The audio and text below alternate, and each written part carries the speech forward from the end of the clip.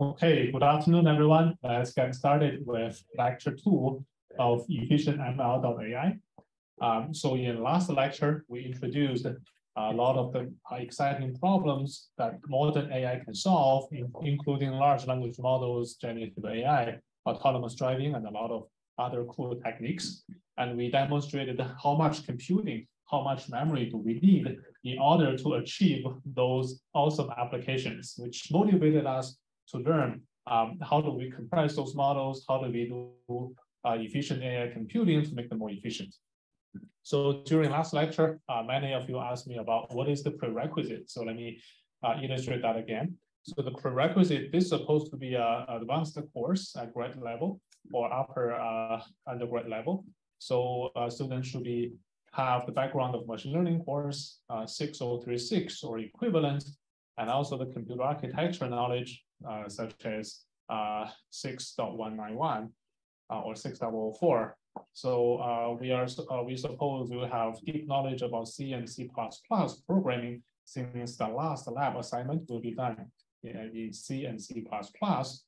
And also you should be familiar with computer architecture and systems knowledge, like page table, cache locality, those kind of concepts, as well as deep learning concepts like back propagation, activation function, what is stochastic gradient descent. So those are the prerequisites.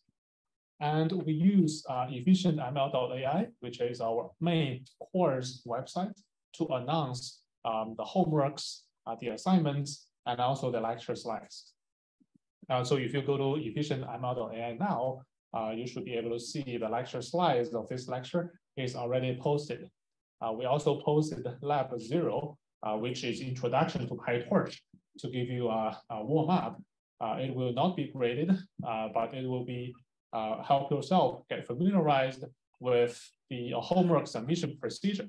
So TA will make it a post that you're supposed to submit Lab 0 after you complete it. It's not graded, but familiarize yourself with the process, how to submit homeworks through Canvas. Okay, so Canvas is the only place that we use in this course when you need to submit the homework.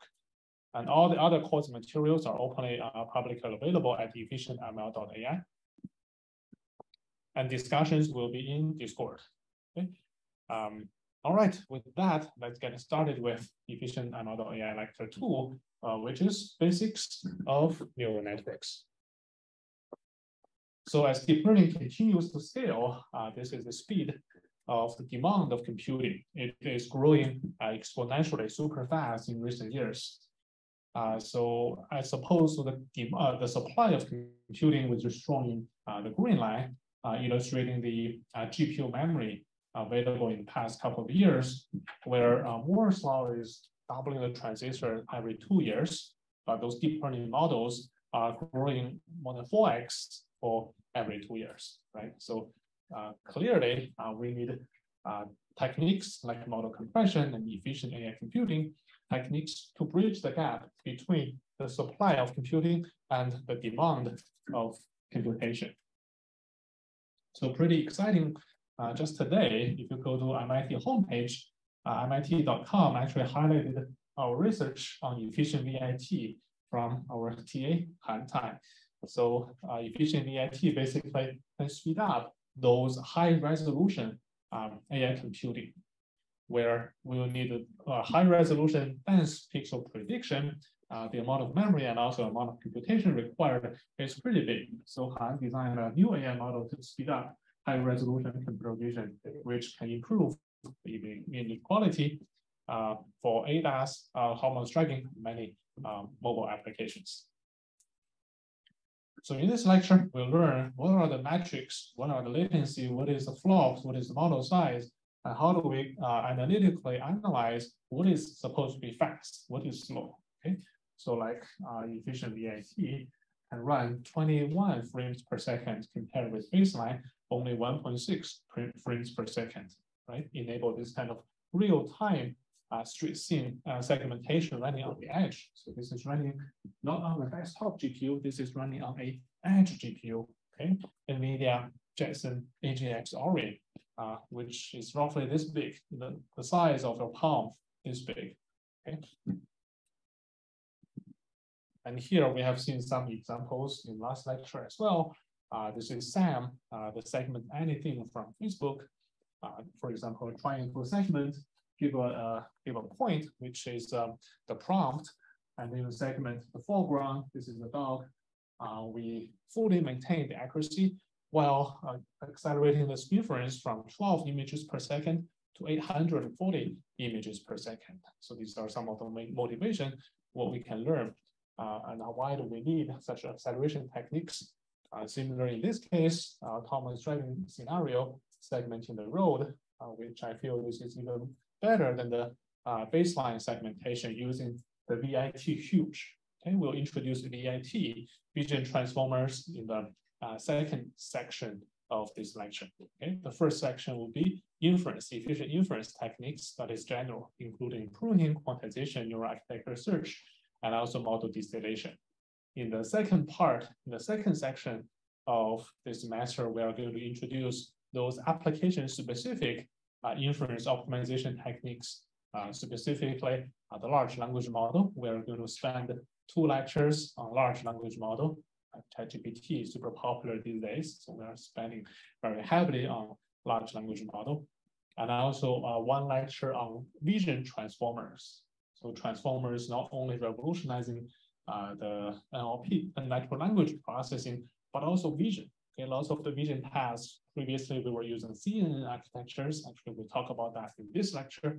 Are actually being transformed by using transformers. So VITs are very important.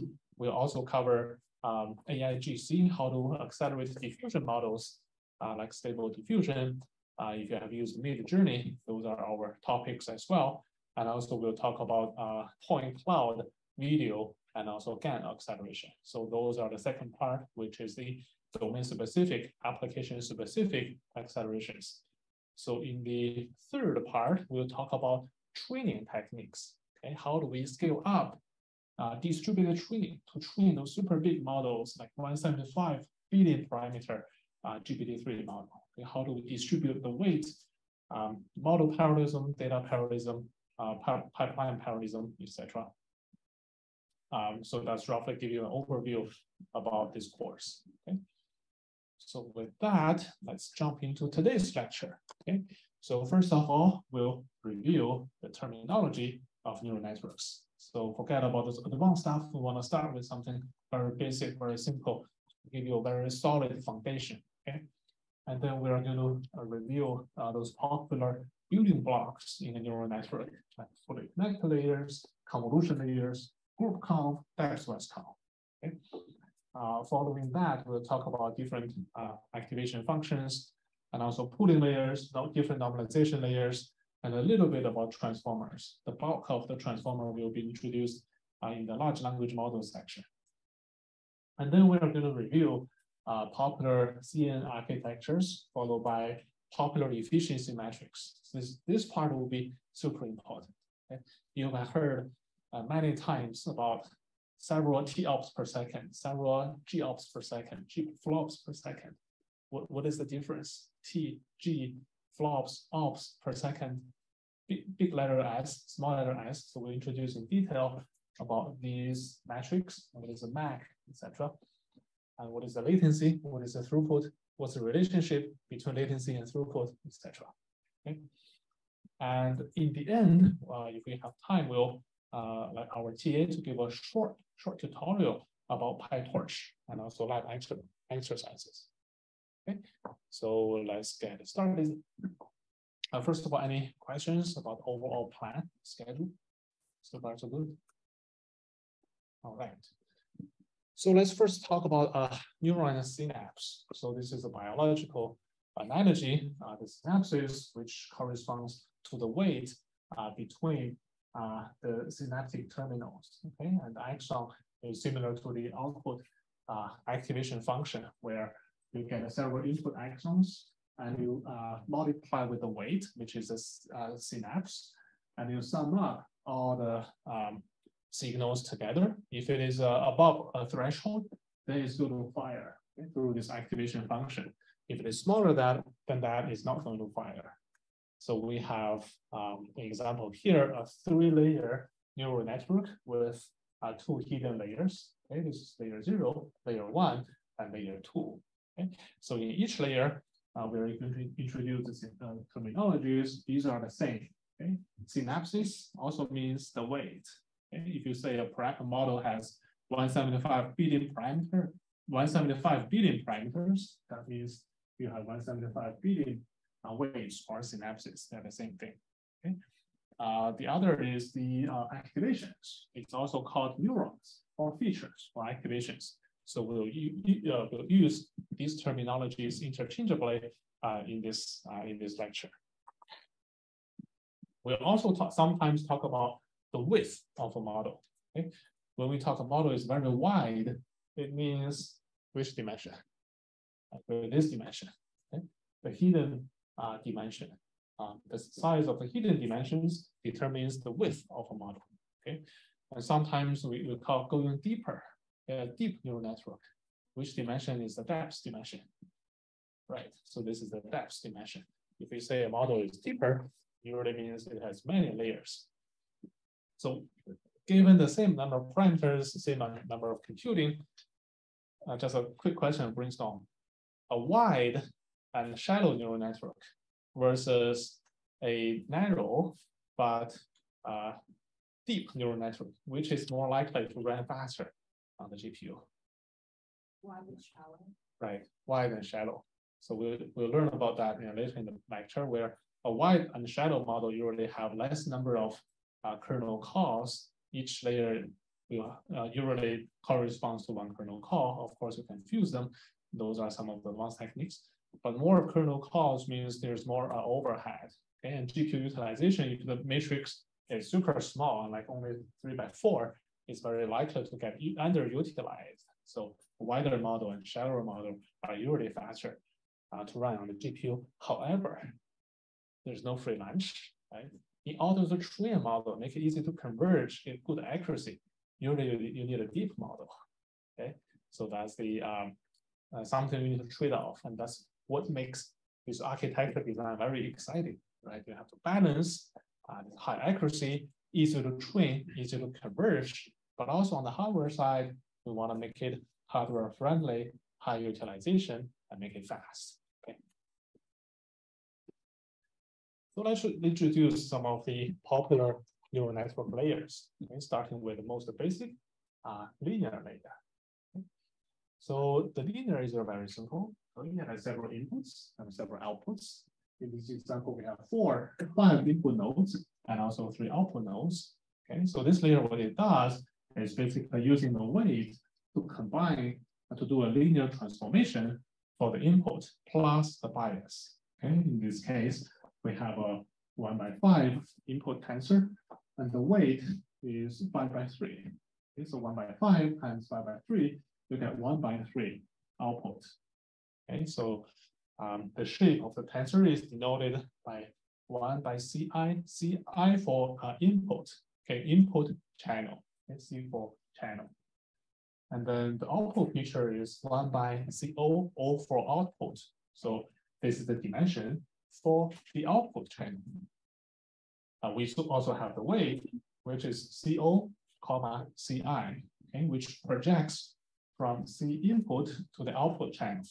Okay, finally, we have a bias. So the bias dimension is the same as this dimension of the weight.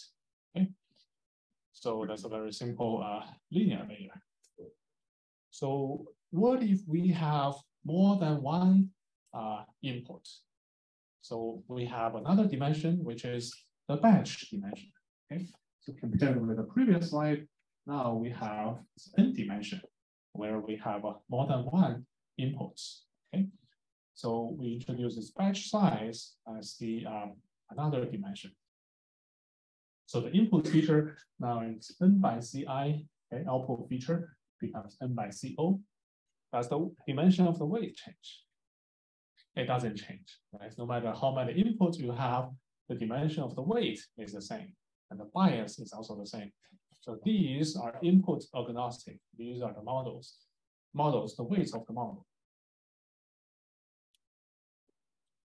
All right, so let's look at the convolution layer. So previously, each output is connected to all the inputs. So what if we have a very big input feature map, and usually the output is only related to a specific subset of the input. Okay, for example, in this case, we have a one-dimensional input. So this is the channel dimension. And also we have this spatial dimension, okay? Spatial dimension, which is item 1, item 2, 3, 4, 5. Okay. So what is the common one-dimensional input? What is the common application for that? For example, speech is a common one-dimension signal. Okay, it is a one-dimensional, and within that you may have a dense feature map. Okay, so looking at this picture, it looks like a two-dimensional feature map, right? Because you have two dimensions, but actually this is the channel dimension, okay, embedding the features like T1, T2, T3, T4, or position 1, 2, 3, 4. And each position you have a one-dimensional vector to represent the feature for that particular time step. And that's why we are saying this is actually one-dimensional signal, but actually the tensor is two-dimensional. Okay, one of the dimension is the channel. Okay, imagine for image you have RGB, they have 3 channels, right? So for speech, you may also have different features like the volume, the pitch, etc. Okay, that's why we want to distinguish that. So here, each output depends on 3 of the input spatial dimension. Okay? And we can have another filter, okay, the yellow filter, to produce another output. Okay? When we have more 3 channels, then we have 3 output channels. Okay? And then we can shift the input by 1. And as a result, we can generate the output shifted by 1 as well. And using this scenario, we can generate longer time sequence. Okay. So let's see the dimension here. Input feature is N, and the batch dimension, and then CI is the input channel dimension, and also the WI, okay, which is the window size of the 1D count, or the width of the input in this example. We have 1, 2, 3, 4, 5. Okay, WI equal to 5. And then for the output, very similarly, we have output channel and output width. So we also have the kernel size of this window, which is 3 in this case, and also the CO and CI. Okay, CI corresponds to the input, CO corresponds to the output. So now we can expand it from 1D convolution into a 2D convolution. Just like I mentioned before, this is 2D convolution, but the tensor is actually how many dimensions? 3 dimensions, okay? Because one of the dimension is the channel dimension, like RGB in the first layer, okay? And then you have the X, you have the Y, like if you have an image of 1024 by 768, this is the height and width dimension. Okay? So for the 2D conv, we have the height and width dimension for the input, for the output, and this is for the channel. Okay, and this is for the batch. So that's why it's super important. Whenever you learn a new layer, it's crucial to understand the dimension. Okay. Okay, so we have one filter with kernel size kW by kh. Okay. And then we are going to convolve that with the input tensor. One filter produces one single output, and you have another filter produces another output channel. Now you have 3 filters, you have 3 output channels. And now we can move the input by 1, and then we can get the second element shifted by 1 as well. Following that, we shifted by another time versus to the bottom, shift by right, shift by right. Another go down a little bit, shift by right, shift by right. That completes the 3 by 3 convolution on this input tensor that is 5 by 5, and we produce the output tensor that is 3 by 3. Okay, and now you have 3 such filters. Therefore, we have 3 output channels in this case. So how many dimensions do we have for 2D convolution? A little more complicated, right? So we have the batch, same as before, the input channel, which is the input channel dimension, and also the output channel dimension. Okay. We also have the height of the input and the output, the width, height and width of the input, height and width of the output. Okay. And finally, we have the kernel height and kernel width. So this is the kernel height and kernel width. Okay.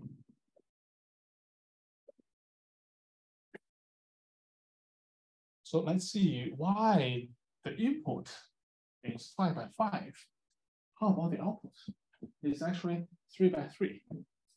We lose 2 pixels. What happened here? And what is the general relationship between the output height and the input height? The output width and also the input width. For example, we have a 3 by 3 convolution kernel. How many times it can shift? If you start with here, you can only shift by 1, by another one, you can only shift by two times. And that's why you get a 3 output elements. So this is the general equation. How do we calculate the height of the output versus the input and the kernel size? And so you always have the output equal to the height of the input minus the kernel size plus 1. Okay? Because you can only move the time you move is actually limiting the limiting factor why the output size is smaller than the input. For example, here we have the input width. If the input width equal to 4, kernel size equal to 3, you can easily calculate what is the output dimension. Okay, so it's 4 minus 3 plus 1, and it's actually 2 by 2. That's why the feature map becomes smaller when you have a 4 by 4 input, but the output is only 2 by 2 if you have a 3 by 3 convolution. So in order to maintain the feature map, we introduce padding so that rather than the output becomes smaller than the input, we want to maintain the size of the output to be the same as the input. So we can pad the input, okay, and not output. So one technique is using the 0 padding. Outside, we can pad a lot of zeros. Other than that, we can also do reflection padding. For example, you have 1, 5, 9 here, you reflect it 1 by 1, 5, 9. 1, 4, 7, you have 1, 4, 7 the other way. Okay. You can also do replication padding. So for example, this one you just replicate the closest one that has an actual number. So actually 0 padding is very widely used in practice. Just pad the input boundaries with 0, which is the default in PyTorch. And now we want to talk about the receptive field. In order to understand the image, we usually have to see a global view or a larger patch of the input in order to understand the relationship. Okay? For example, in order to understand what I'm doing, you can not only see a part of my body, but the whole body to understand what action is I'm actually doing, right? So how do we calculate the receptive field? Okay, that matters when we are talking about the MCUNet to shrink the activation size and also do patch-based inference. So this is very important concept. In a 3x3 convolution, one output is dependent on a 3x3 input window. Okay, and further, this element of this layer depends on this entire 3x3 window. So from this very first layer to the third layer, how many pixels in this feature map will impact this single pixel? How many pixels? How many pixels here will influence this output pixel? 5. Right, 5. Right. Because here you have 3x3, but each of them depends on another 3x3. So altogether, it is impacted by 5x5. So here, naturally tell it's 7x7, right? So in general, the deeper you go, the larger receptive field you're going to get. And the relationship is always kernel size minus 1. Okay, kernel size minus 1 times the depth, number of layers, and also plus 1. Can easily do the math. Is there any rule of thumb saying like a certain percentage of the image size, or I guess it's the images, but have a receptive field that takes a percentage of the original image? Or like I would imagine maybe some empirical data would show, hey, if the pixel has a receptive field that covers the full image, maybe that gets too noisy and bad. There's a sweet spot somewhere. Oh, so for the image, the question is how large the receptive field should be, right? So on ImageNet, a very canonical way is input is 224 by 224 and output is 7 by 7. So in that way, you can do classification. But that's not always the case because you can have different corner cases, right? Sometimes you have A is chasing after B, but A is exactly on the top left corner, B is on the top bottom right corner. So you have to see both in order to understand the relationship. So it's always good. Depends on the task. It's usually good to have a larger receptive field. So let's see. In this example, in order to enlarge the receptive field, we either have to increase the number of layers, but like we mentioned in the early part of this lecture, that makes it slower. Or we can use a large kernel size. Okay, but large kernel size means more weight. In 3x3, you have 9 weights. 7 by 7, you have 49 weights. Okay, so is there other way we can enlarge the receptive field, but does not incur a huge amount of computing?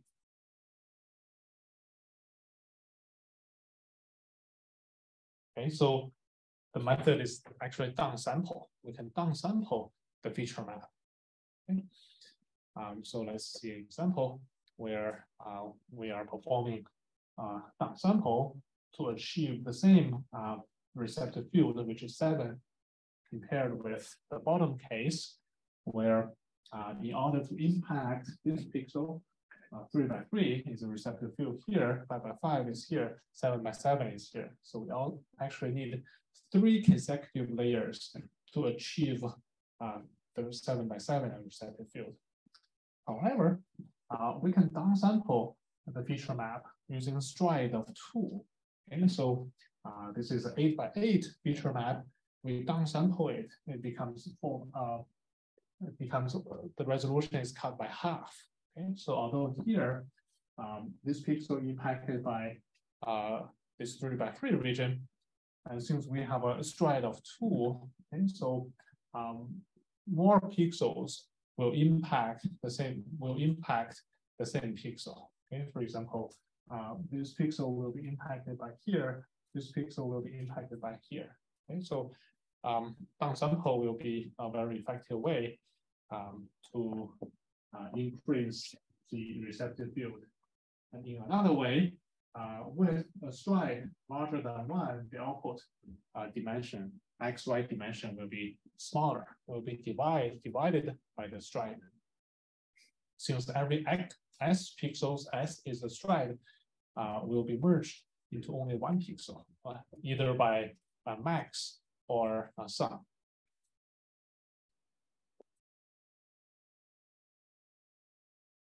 Okay, so let's now talk about the grouped convolution. Okay, so previously, all the output will depend on all the input. Okay, so in order to save computing, we can shard it by half.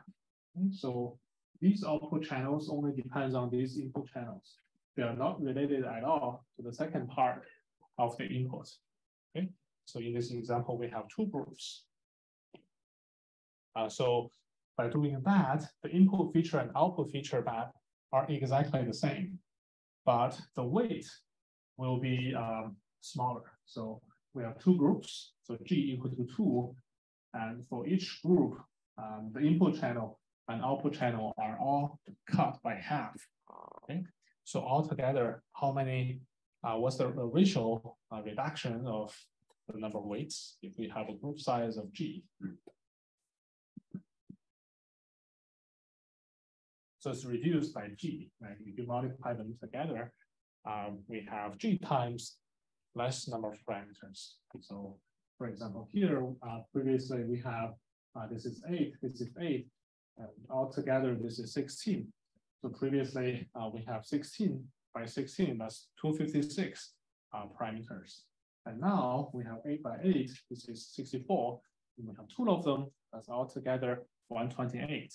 Okay, so that's 128 is only half of 256, which is the original number of parameters.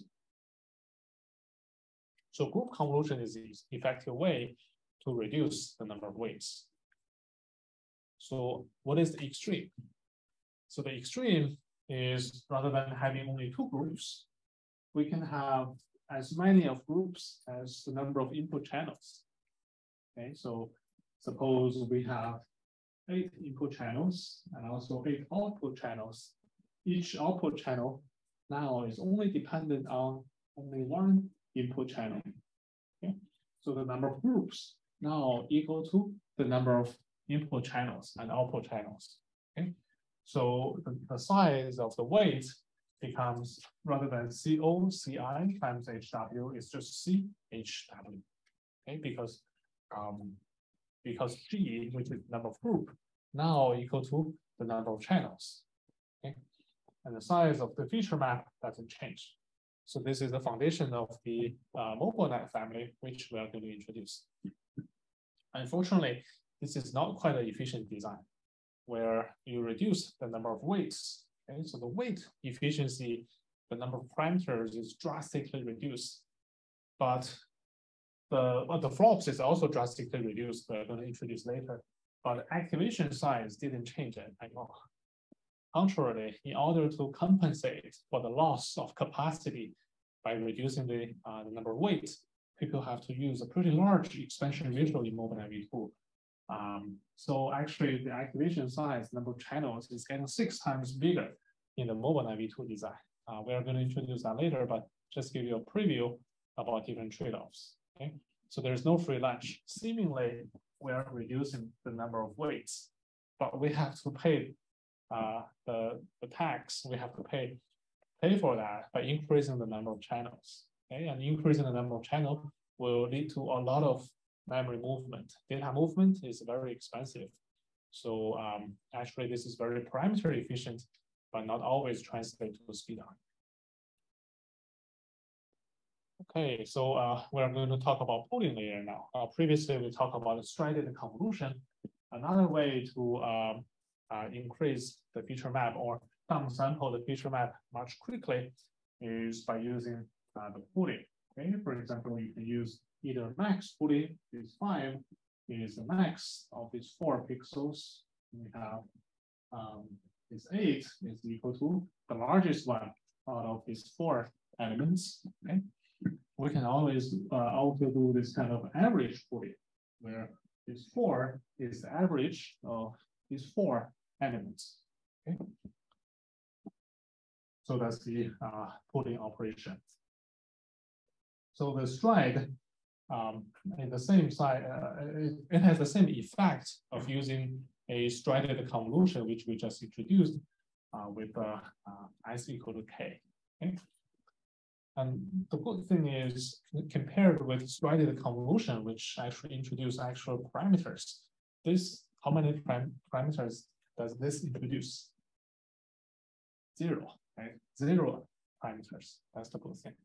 Introduce 0 parameters, but also keep in mind there's always no free lunch. 0 parameters means it's a little capacity, expressiveness. Okay, so you have to use wisely whether you can use 2 by 2, threaded by 2, threaded convolution versus a downsample layer. So that's the beauty of this kind of neural architecture design, which we are going to introduce in the neural architecture search section.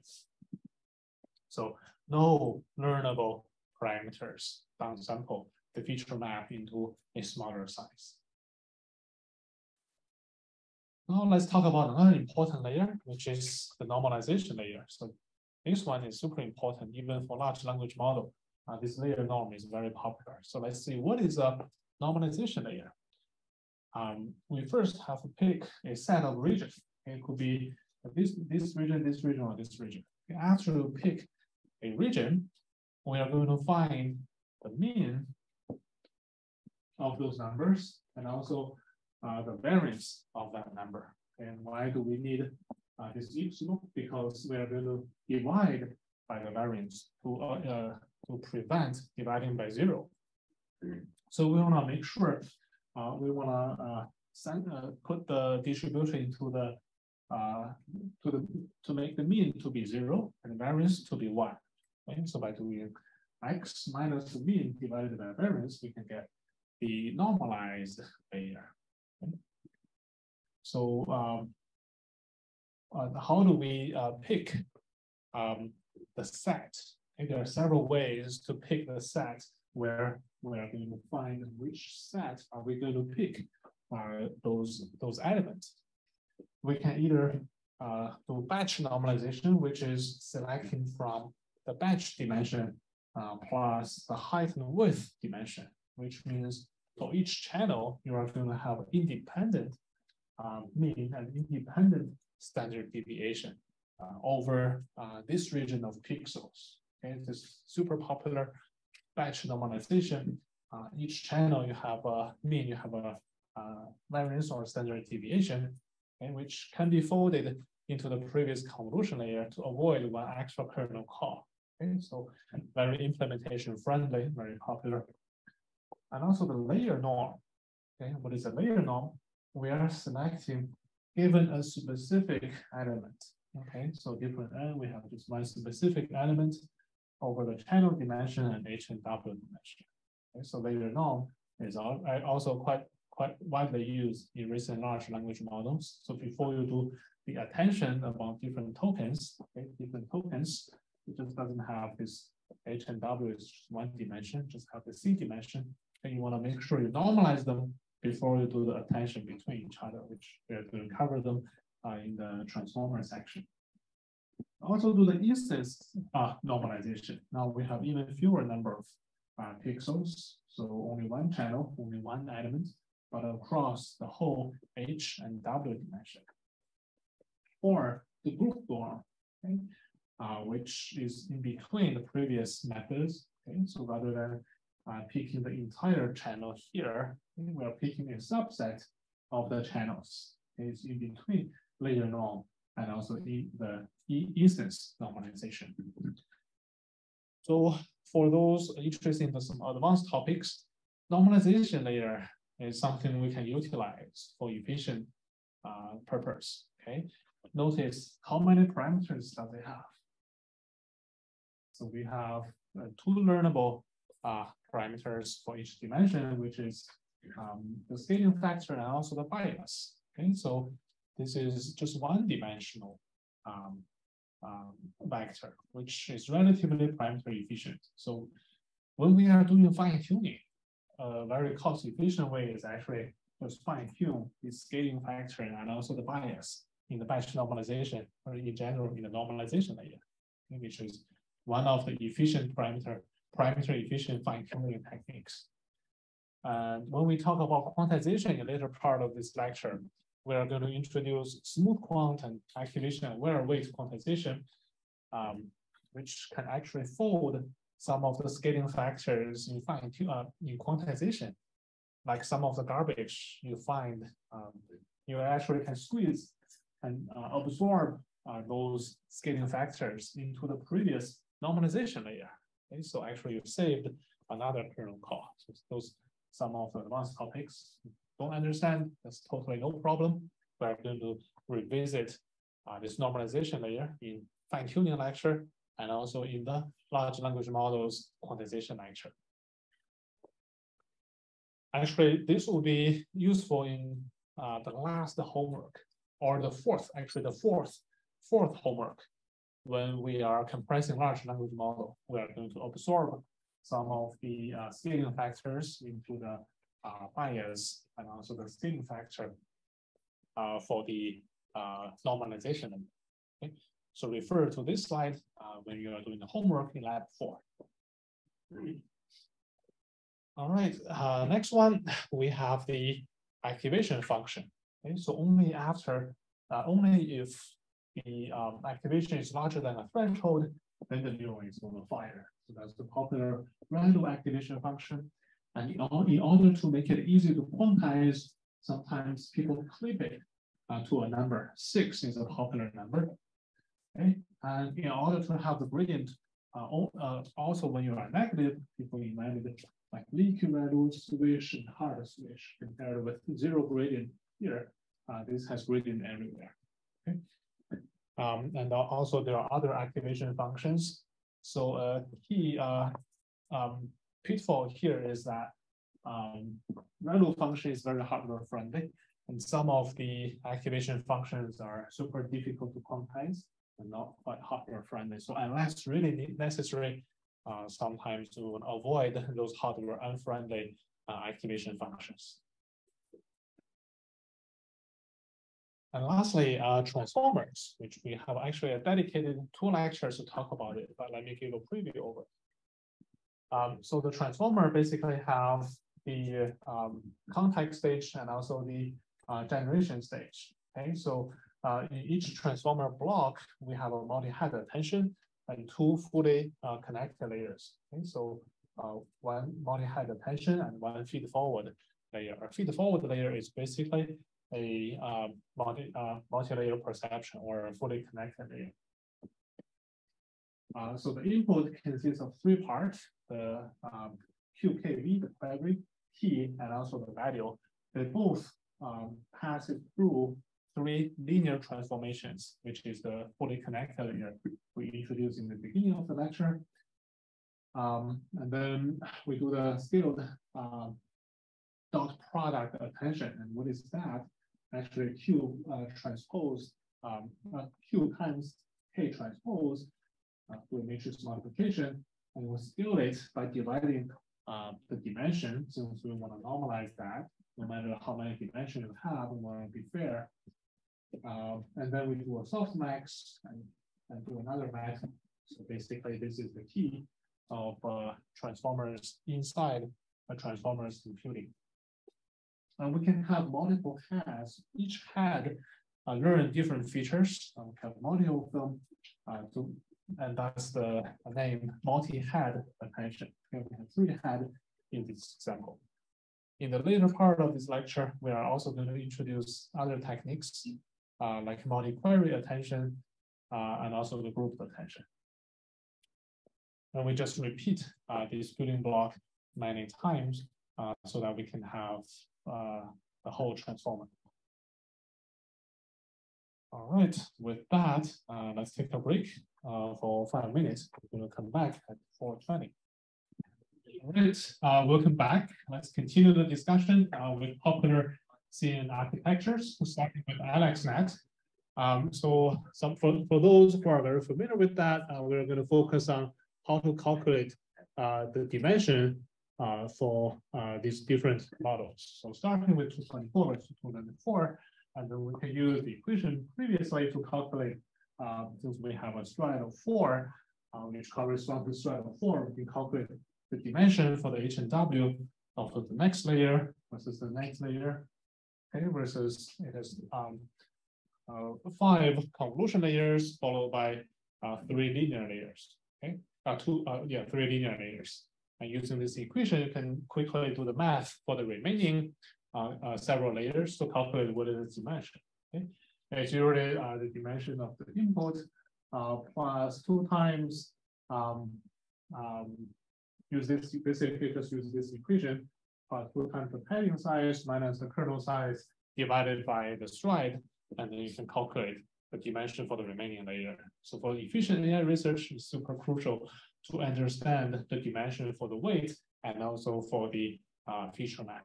Okay, so for example, given a convolution layer, the input layer, and the different dimensions of the kernel, like to calculate what is the output channel, what is the output dimension. So that's a very basic knowledge. And later people designed the VGG network, which is using very homogeneous 3x3 convolution throughout the entire layers, and followed by 3 big fully connected layers. So there's 6 layers altogether. That's why it's called VGG16.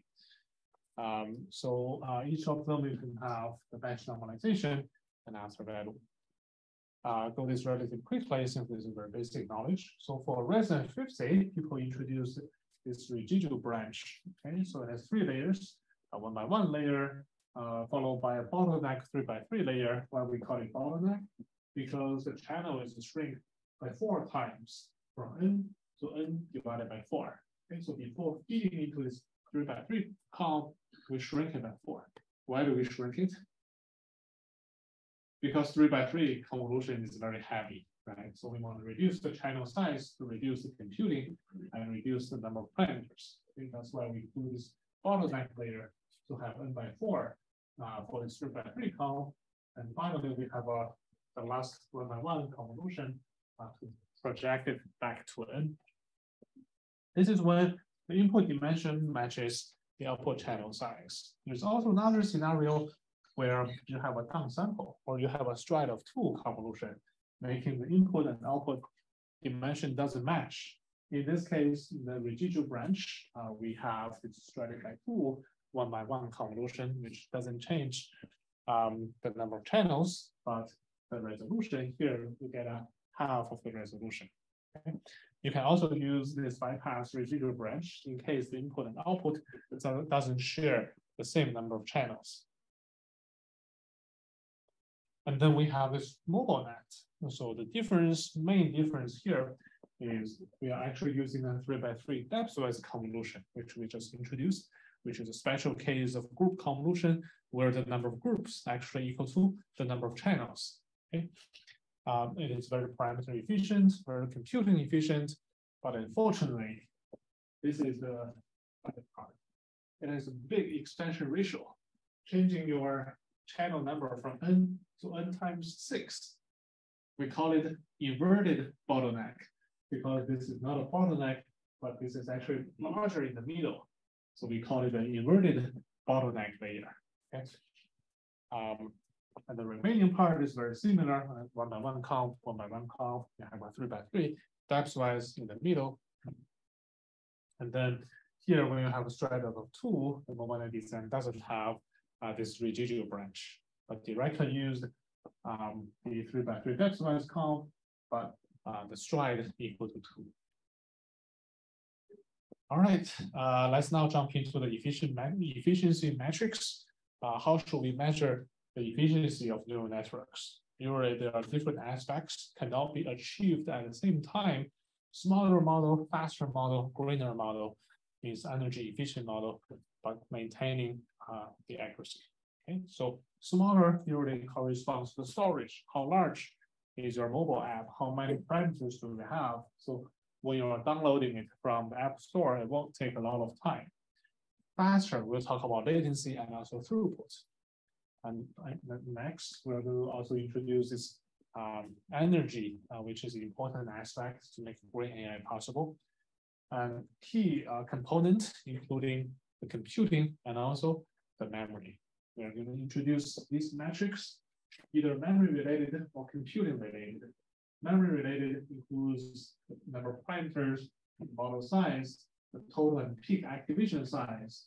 Computing related, what is a MAC, what is a flop, what is a flops per second and ops per second. So let's first introduce the latency. This is low latency, this is high latency, and this is low latency. Right? So latency measures the delay of a specific task. right? So for processing each frame, in this case, it requires 638 milliseconds. So that's the latency to process each frame. To process each frame in EfficientML.ai, only 46 milliseconds. What about throughput? Okay, so this is very low throughput. This is a high throughput. So throughput measures the rate at which the data is processed. Okay, so here we can process 6 videos per second, versus this high throughput case, we can process 77 videos per second from the temporal shift logic, which we're going to introduce in the video understanding lecture. Okay. So what's the relationship between latency and throughput? So in this example, this is a latency to process each image, recognize who she is, who he is, takes 50 milliseconds. So the latency to process each image is 50 milliseconds. And we process them one by one. So how many images can we process in each second? 1,000 divided by 50. You can process 20 images per second. So that's the throughput. What about in this case? We have more engines, you process these images in parallel, but each one is taking longer. Okay. So this design, the latency is 100 milliseconds, but the throughput, you can process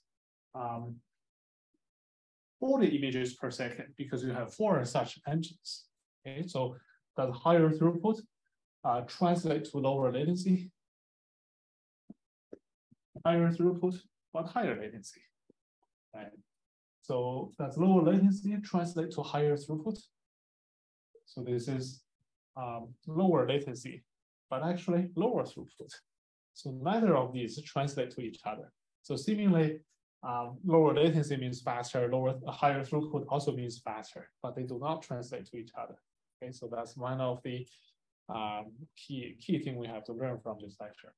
So batching and parallel processing usually helps with increasing the throughput. You just throw more machines, through more GPUs, through more CUDA cores, you can increase the throughput, right? But increasing the latency is not easy.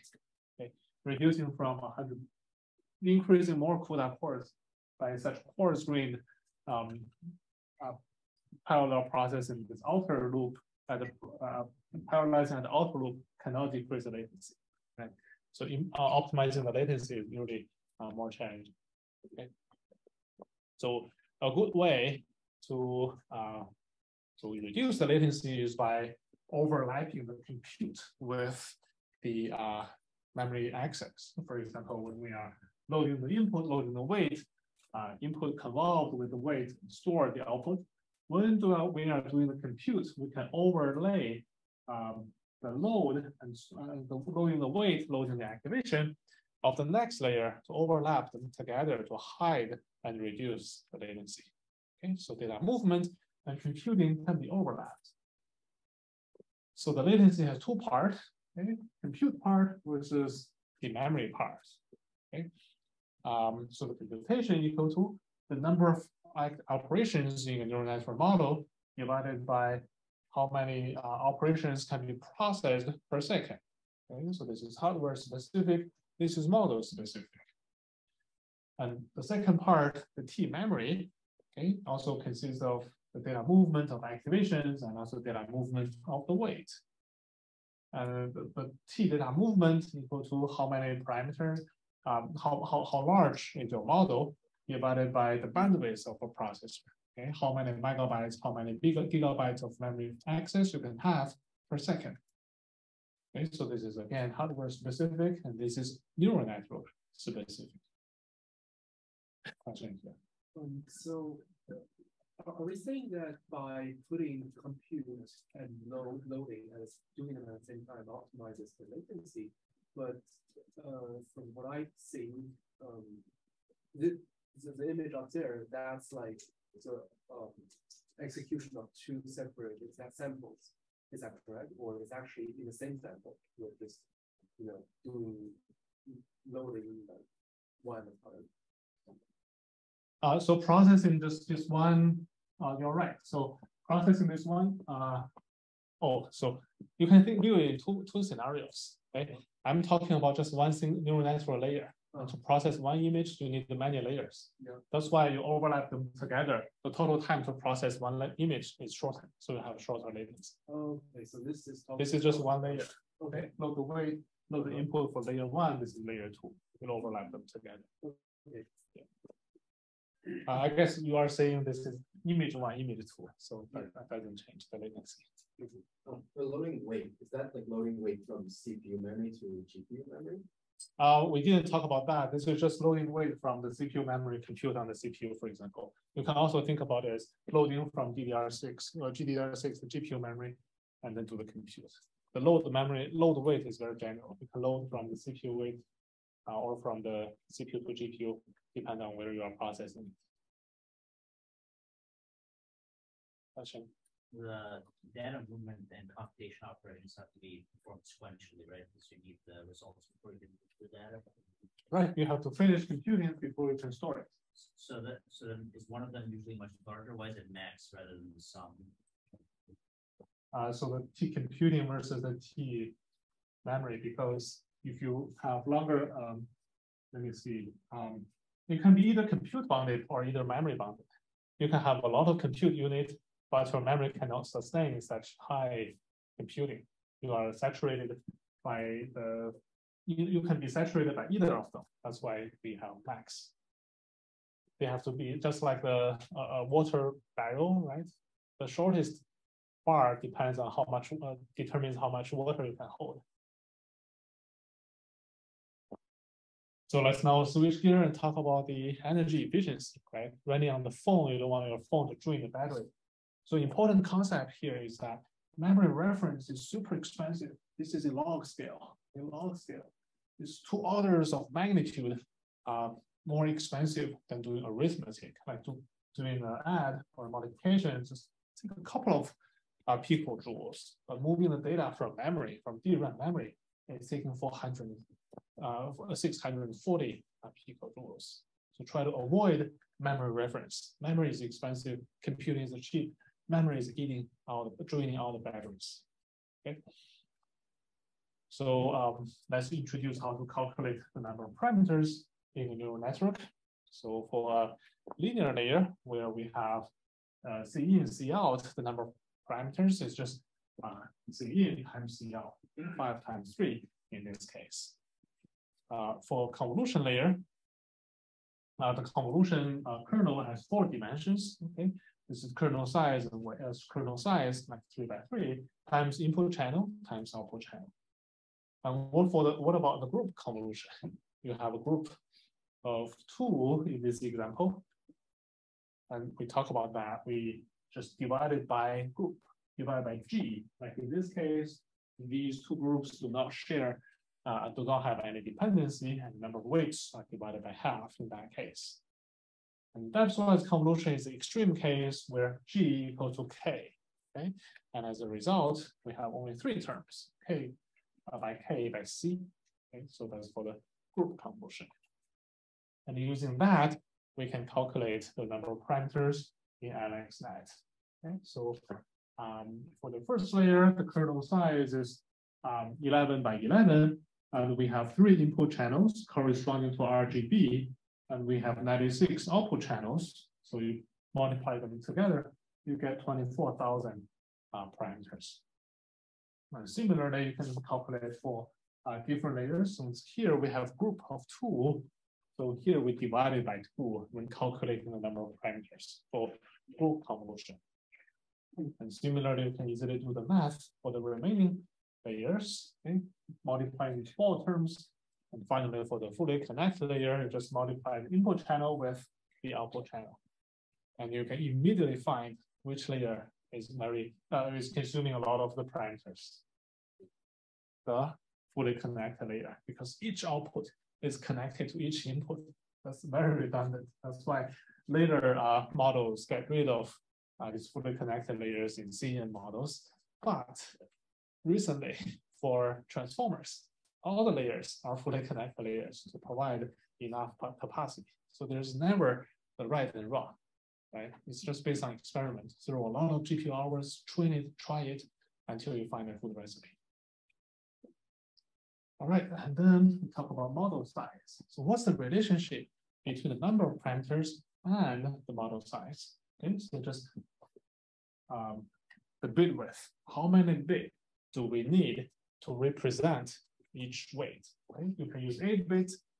You can use that's 1 byte. You can use IP16 as 2 bytes, or you can use full precision as 4 bytes. In our homework, we are going to use only 4 bits, half a byte, to represent each weight. So for example, you have 7 billion parameter model. 1 billion is 10 to the power of how many? 9. Okay, that's 1 billion. And mega is to the power of 6. Okay, kilo is to the power of 3.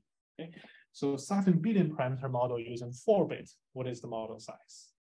7 billion, that's 7 gigabytes if it is 8 bits, right? And we are using only 4 bits, that's only 3.5 gigabytes.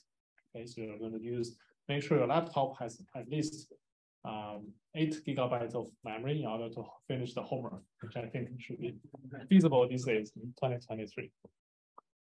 So key idea is to reduce model size, is reduce the bit width, the precision. Okay? Like AlexNet, 61 million parameters, each using 32-bit, that's 4 bytes. Okay? So that will be 224 megabytes. Okay? Using 8-bit, what is the total storage? 8-bit is just 1 byte, so 61 million parameter means 61 megabytes. Okay, so that's the way to calculate model size. And next, we have the total activation and also the peak activation. Okay, because activation is pretty crucial. From ResNet to MobileNet, the number of parameters reduced a lot, but actually the peak activation increased. So that's some of the problem for IoT devices we are going to cover later in the lecture. And sometimes the peak activation determines what is your real bottleneck. If one layer is this big, if your memory is only this big, then you can absolutely not fit, although these later layers can all fit. Okay, so that's the problem of imbalanced activation. The peak activation versus what you have.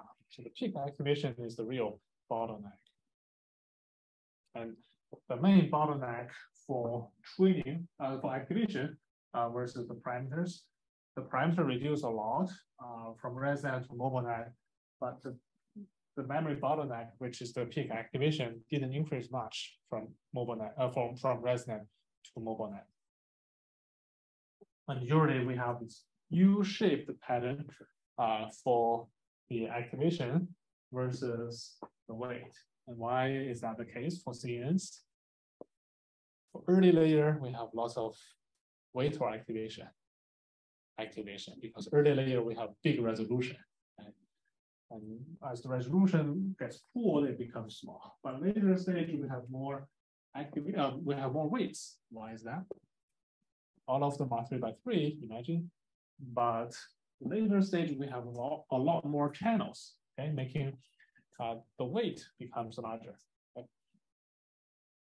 So we can use this way to calculate the size of the feature map of each layer, basically HW times the channel, okay, 3-dimensional. And we can find the activation is pretty big in the beginning and gets much smaller in the later part, which echoes with the figure we shown here.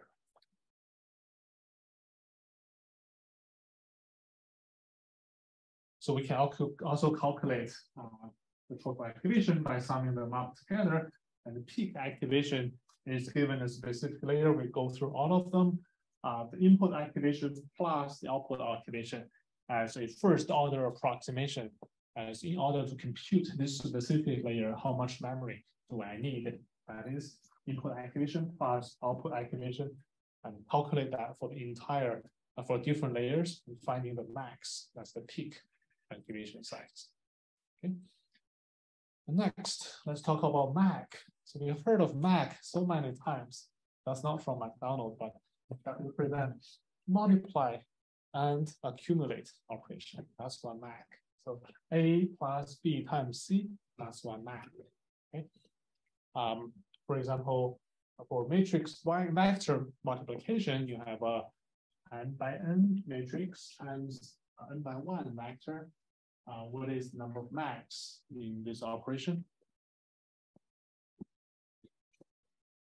So in order to produce each element, okay, you have to multiply these 4 elements together. Okay? And we have 8 of them. So this is 7 of them. So we have 4 times 7. Okay, so in general, is m times n, that's the number of max to calculate matrix vector multiplication. What about general matrix multiplication? Okay, we have this is 8 by 4 and 4 by 2. Okay, and in order to calculate each output element, we have to do a dot product of these 4 elements, and we have 2 by 8 such elements. The total number of max equal to 4 by 8 by 2. Okay, so in general, it's m by n by k. Okay, as we can see, the GMM is more has more compute than matrix vector multiplication. Okay, so here we summarize the MAC for different layers. Linear layer is just matrix vector multiplication, so the MAC is just CI, CO, C in, C out. And for convolution, in order to calculate each output pixel, we have to calculate the convolution for this entire KH by KW times CI, this amount of max. And totally, we have how many C outs? We have H out, W out times C out, this amount of pixels to be calculated. So altogether, we need to multiply these six terms together. So this is the amount of output pixels. This is the amount of max we have to do per output pixel. Okay, so that's why we have these 6 terms together. And for group convolution, we mentioned that before, we just divide the CI by G, since we're saving G times the number of computes. When it comes to depth-wise convolution, where G equal to C, we just eliminate this term, it becomes 1. So we have 5 terms here. So that's the way to calculate the MAC for different layers. For LXNet, the number we have is 6 terms. The output dimension is 55 by 55. The kernel size is 11 by 11. And then we have 3 input channels and 96 output channels. Okay. So similarly, we can do the 6-term multiplication to calculate the second layer divided by 2, since this is group convolution. And you can do the similar job for the remaining, where for the FC layer, just 2 terms, C in times C out. That's the number of max. So finally, what is flop and op? So flop represent number of floating point operations. Okay, so a multiply is the floating point operation. An add is also a floating point operation. Okay, so 1 MAC equal to 2 flop, because a MAC consists of a multiplication and the accumulate and the add. Okay, that's why 1 multiply and accumulate 1 MAC operation is 2 floating point operations. Okay, assuming the operands are floating point. For example, AlexNet has 724 million max. What's the total number of flops? So 724 times 2, that's 1,448 million flops, or 1.4 gigaflops, since 1 giga equal to 1,000 mega. Right? So what is floating point operations per second? You have a big letter S in the end. It means how many flops you can calculate for each second. Okay, so this is plural, this is per second. Big letter S means per second. What about op? Because not all the numbers are floating point numbers. You can have integer numbers, you can even have 4-bit numbers, you can even have half precision numbers, etc. So op is more general than flop. Each operation is considered op. A 4-bit multiplies the op of 4-bit. Add is also an op, so op is more general. So similarly, AlexNet has 724 million max. The total number of operations is also 1.4 G. Okay, so operation is more general. Floating point operation. Operations per second is just how many operations you can calculate in each second. Big letter S means per second, small letter S means plural. All right, with that, we can conclude the lecture today. Today's main topic is just talk about today's AI is pretty big, large model to achieve high accuracy. And we introduced different techniques, different neural network layers, basics of neural networks, and also popular efficiency metrics of neural networks, the number of parameters, how to calculate the size, the activations, and also introduce the computational cost, the max, flops, ops, etc. And hopefully that give you a clear view of the efficiency metric. I just want to clarify on the efficiency metrics. So as far as I'm understanding, flop and op measures the number of operations, whereas flops and ops is the speed of the hardware. Right, correct. So not necessary speed because it's workload dependent.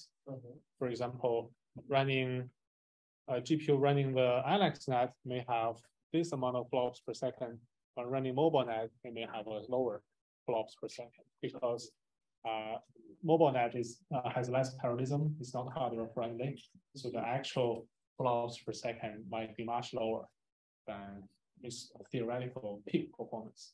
The peak performance is like ignore other basically how many units of multiplication unit we have divided by the time divided by so that's the peak, that's the theoretical achievable thing. But usually you have other bottlenecks like memory, etc. So usually you cannot achieve 100% of that. All right, it's 4:55, so we'll leave the PyTorch tutorial, put it online, and so hopefully you can check it out. And don't forget to upload it by the deadline. So our TA will put the deadline to put live 0 on our course website. So make sure you submit it on time. It will not be graded, but it will be helpful for you to learn the basics of PyTorch and also get familiarized how to upload the homework. Okay. See you on Thursday.